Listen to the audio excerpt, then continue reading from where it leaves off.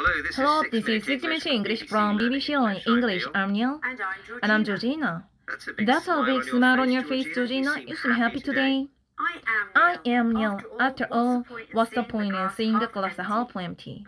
So you're someone who tries to see the glass half full. You genuinely look at things in a positive way.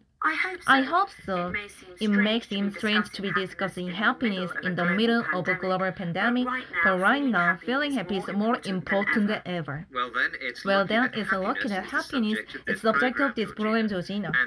And what makes things seem to be out of our control just now, but there are small things we can do to feel better about life, to feel less stressed and maybe even a little happier. You're talking like a day now, Georgina. Denmark and in fact ordinary countries are often listed as among the happiest places in the world. You know what would make me happy?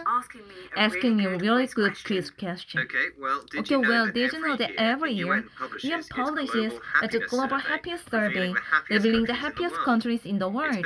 It's based on factors like income, life expectancy, and health.